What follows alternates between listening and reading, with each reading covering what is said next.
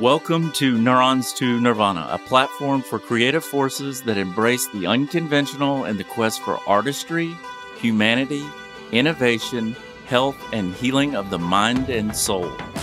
Join me, Tom Hartridge, on a journey celebrating experiences unbound by physical borders or traditional norms, from inside the mind to the far reaches of the universe. This is Neurons to Nirvana.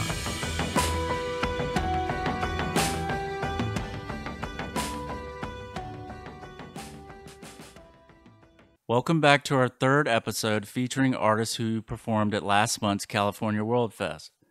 During this episode, it is my pleasure to introduce you to the music and spirit of the Gold Souls.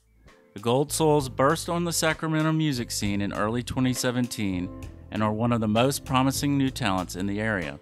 Not only do they bring driving grooves of funk and rich textures of soul, but they also deliver captivating lyrics and fresh arrangements with a vintage sound. One such track that captures their sound is their recent release, 94 Chevy. 94 Chevy is featured during this interview. At Worldfest, I sat down with the dynamic lead singer Juniper Waller and also with their kind and clever drummer Billy D. Thompson. Unfortunately, we don't get to meet every member of the band, but as you listen to their music, it is important to know that each member has a hand in writing and song composition, making the Gold Souls a truly collaborative effort. The band has toured all up and down the West Coast, as well as through Arizona, New Mexico, Texas, and New Orleans. Visit their website, thegoldsouls.com, for tour and their latest music release information. They perform an exciting live show that you will want to catch. Also in this episode, you can join along in the experience through video on my YouTube channel, Neurons to Nirvana Podcast. Without further ado, let's meet Juniper and Billy of the Gold Souls. Ladies and gentlemen, welcome myself, Tom Hartridge, if you don't know me, from Neurons to Nirvana, and I have Juniper and Billy from the Gold Souls. We are at the California Worldfest on the final day, and I'm so glad you guys could sit down and speak with me and tell my audience a little bit about yourselves and get to know one another. So you all played Friday? Saturday. Just so Saturday? Mm-hmm. Yep. Okay.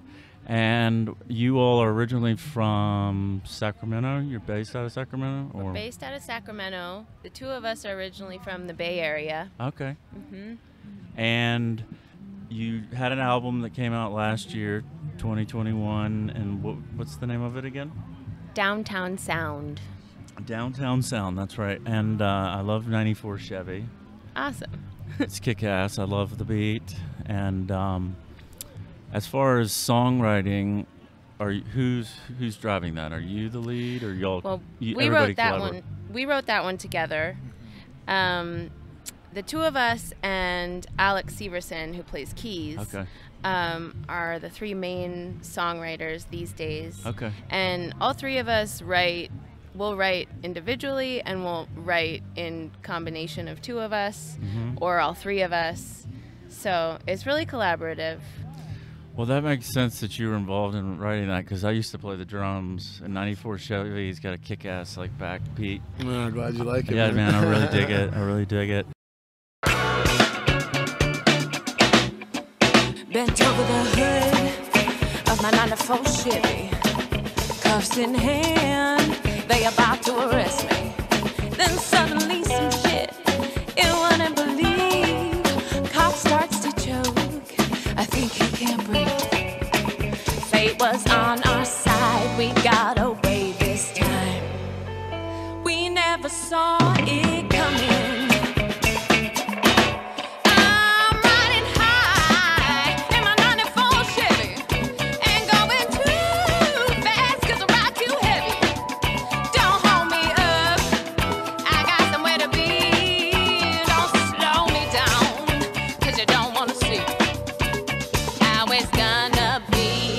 If you cross me, you gotta bear.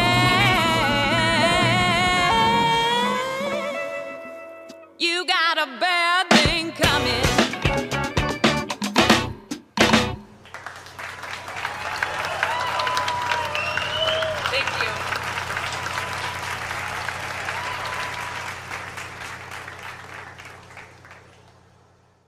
tell me about the origin or the genesis of the band. How did you guys get together, and when did you form? So in about, let's see, it was early 2017, we formed in a basement in Davis, California. Juniper had another band based in Davis and was kind of looking for something a little different, and I had just finished college and was looking to start playing professionally more and stuff, so she asked if I might be down to do a couple gigs while she was transitioning from one band to another. I scoped him. Yeah, I got scoped. I headhunted him. Yeah. Nice. Still got my head though. And yeah, man, we did the first show and it was a lot of fun. People really liked it, and I was like, oh, maybe there's something to this. And it's been 5 years now and still doing it. So Right on, man. So did you go to UC Davis? Or I did not. I went to Sacramento State. Okay. Yeah. Cool. What about you, Juniper? Were you at Sacramento State or? Nope. I lived in Davis. I kind of randomly, but I went to college in New York. I went to Sarah Lawrence College. Oh, great school. I studied poetry.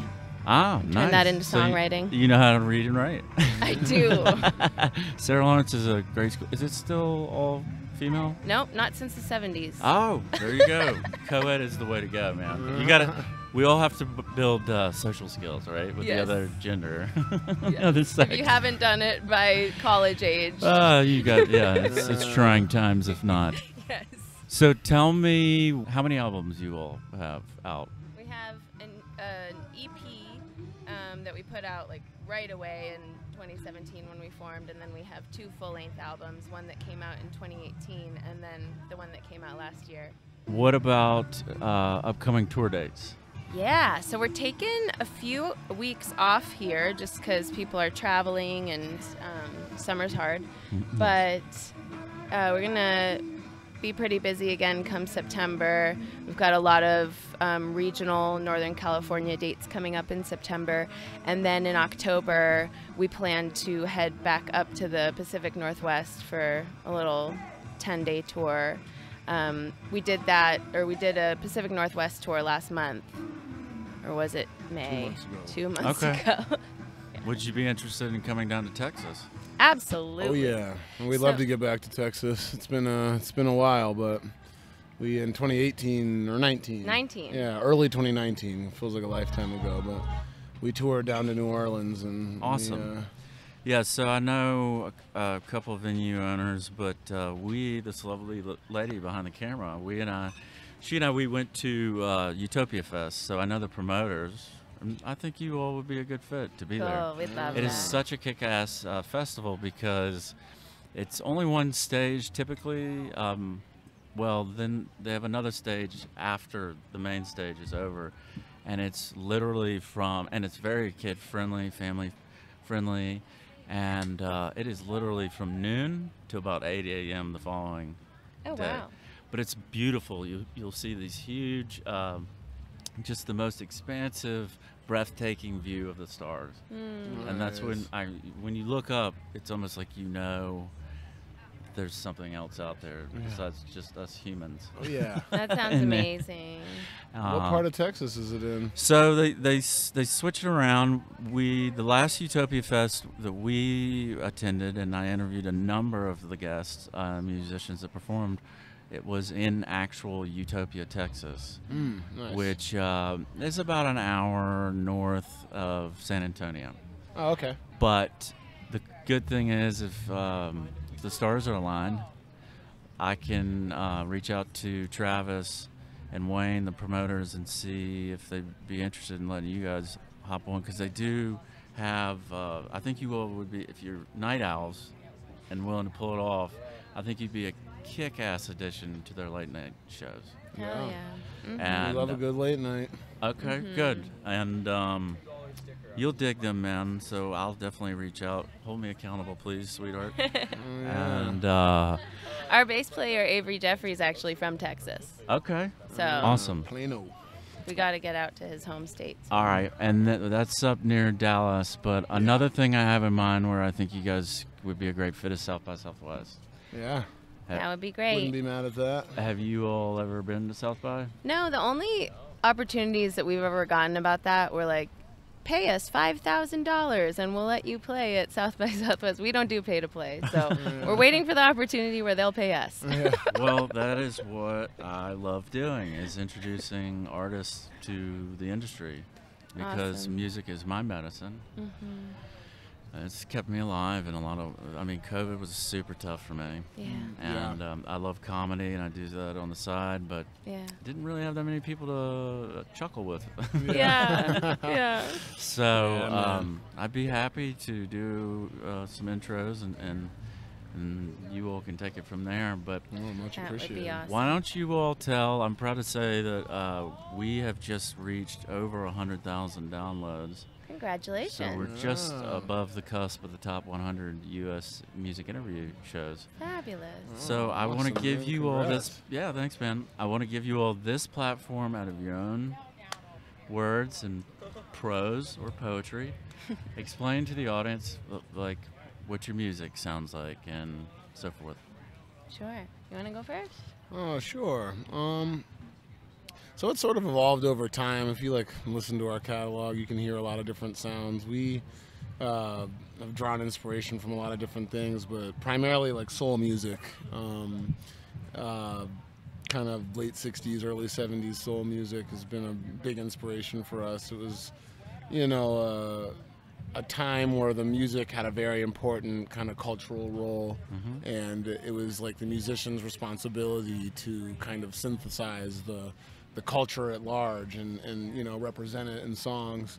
And that's something that in funk and soul music, a lot of the stuff you hear these days, it just sort of seems to be about partying, or like you'll hear a lot of funk songs are just like, oh, have a funky good time or whatever, and it's like, or like,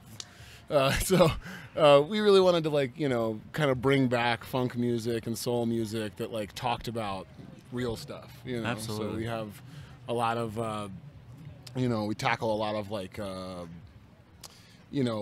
issues that women deal with a lot. Like we write a lot of songs. Like we have a song about like, the anti-catcalling song, and songs about, like power dynamics in relationships, and, how to like respect one another, and, just a lot of things where we feel like the music needs to say something, real, and talk about something real.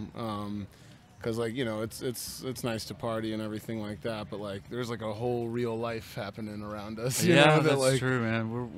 We're living in wild times. Yeah, crazy for real. times. Yeah. Yeah. And I'm a self-proclaimed music, or more so rock historian, but enlighten me. Who are your main influences from the 60s and 70s in funk?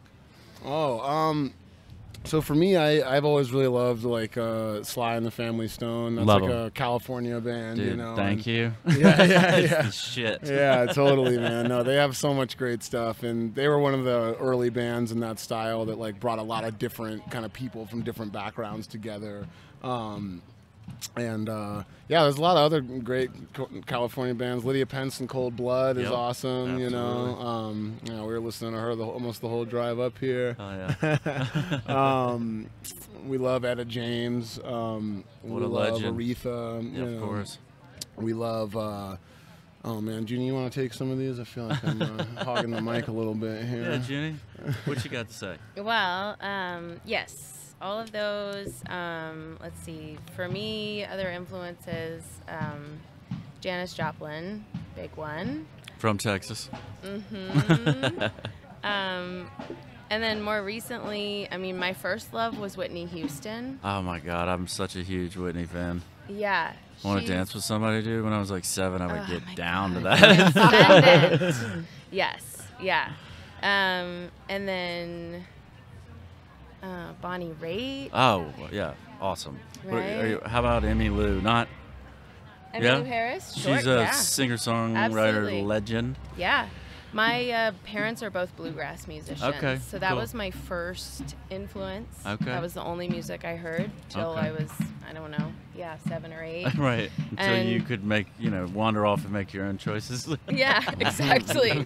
And I always loved the bluesy gospel influenced. I mean, all of bluegrass is influenced by blues and Yes, gospel, but yes. the bluesier, more gospel bluegrass songs. And And so once I kind of started to put it together, where, you know, everything kind of came from the same source here in U.S. music, right? And so once I started kind of following that thread to blues and then soul and then funk, That's how it awesome happened for me. But I wanted to go back to my original question.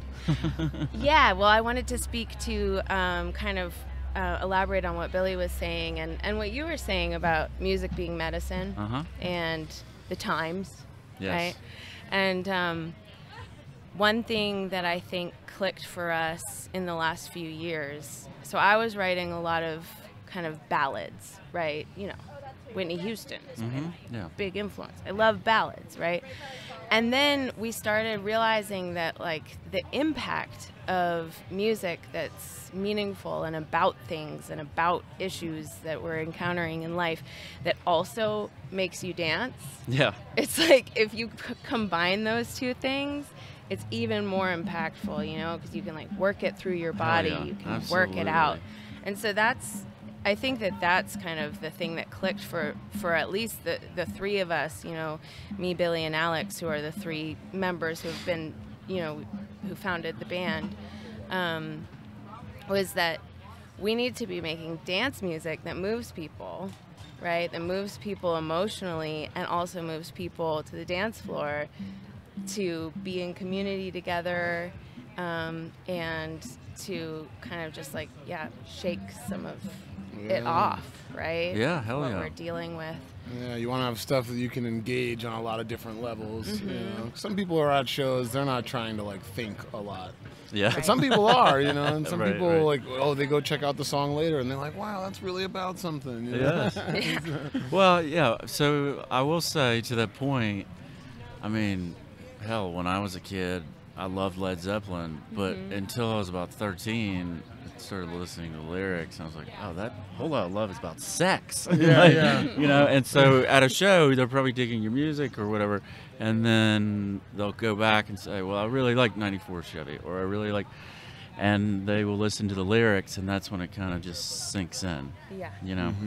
I would say California's in my top 5 states of downloads, so when are your next dates? You got any in the next 3 to 6 weeks you like to share? We're kind of taking a little break right here. We're picking it back up again in the fall. Okay. Late summer's a hard time out here. I hear you, ma'am. Our next date is August 20th. Where? At the Hot Monk Tavern in Sebastopol. Okay. We are opening for Diggin' Dirt. Right on. Awesome California funk band. So that's August 20th. And then after that, the next thing I can think of is September 4th at Moe's Barbecue in Tahoe, right after Music on the Beach. Nice. Okay. Well, this will be out well before that, so I will get the word out. And cool. That being said, we'll stay in touch, and I'll see if I can get you in Texas ASAP as soon as possible. That'd be awesome. We'd love it. Well, listen, guys, I can't thank you enough for joining me. It's been fun. Thanks for having us. Thanks for having us, for sure. It's a good time. All right. Appreciate it. Okay. I want to thank both Juniper and Billy for sitting down with me on the Neurons to Nirvana podcast at Worldfest. If you're enjoying our content, please be sure to like and subscribe to the Neurons to Nirvana podcast on YouTube. Would you like a Neurons to Nirvana t-shirt? If so, please fill out the short survey in the show notes for us to send you a free tee. We have only 2 more episodes left in the Worldfest series, and I know you will enjoy the diversity of our guests coming up the next couple of weeks. I'm grateful to be able to share these experiences with you, and as always, thank you for listening.